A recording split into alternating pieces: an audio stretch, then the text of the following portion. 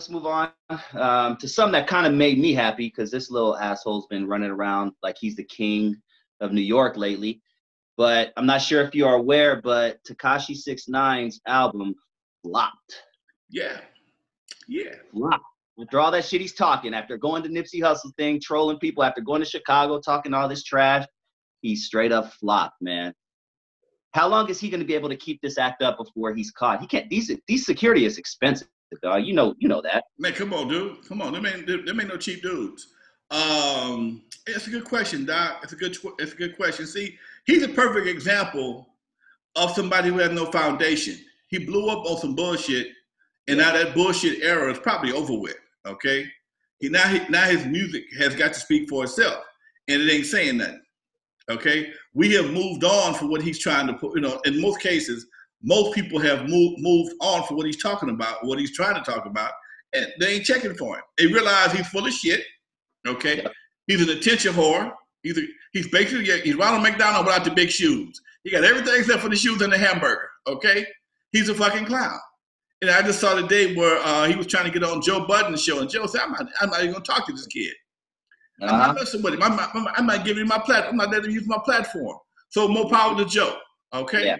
And you know, once people start turning off the 6ix9ine idiot show, you'd be surprised. He might take his own life, man, because he can't handle it. Mm-hmm. He's so used to being in the limelight. He can't handle being a regular person. If he had to get a haircut, get that tattoo off his face, and go get a job, he wouldn't know how to act. I got $1 million right now. If you could tell me so, it's like, come on, man, get out of here with that bullshit. Yeah. You know, he's not a sincere dude. He stands for nothing. Mm-hmm.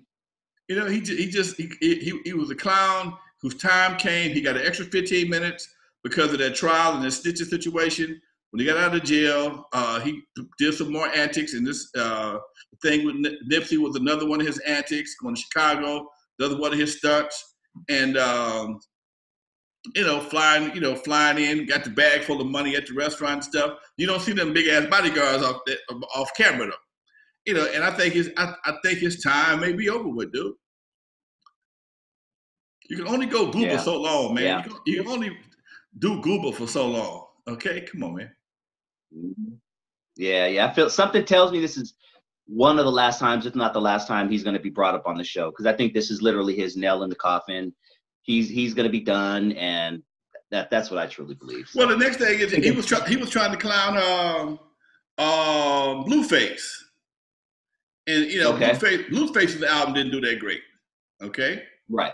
And he's trying to clown Blueface, and now he gets the same thing. And I think both of them suffer from the same situation. Yeah, they got hot for a minute, and a lot of these new artists are like fucking fireworks, man. They go up, fire, and come right back down. You don't see them no more. Okay, and they came by here after that. Okay, because their whole success was built on a sand foundation. There was no musical content there. There was no lyrical content there. It was a fad. He jumped on it. He wrote it for a while, had some fun, and next. Yep. That's how people feel. Next. Mm-hmm. Yep. What's the next shit show we're gonna watch? Yeah, exactly.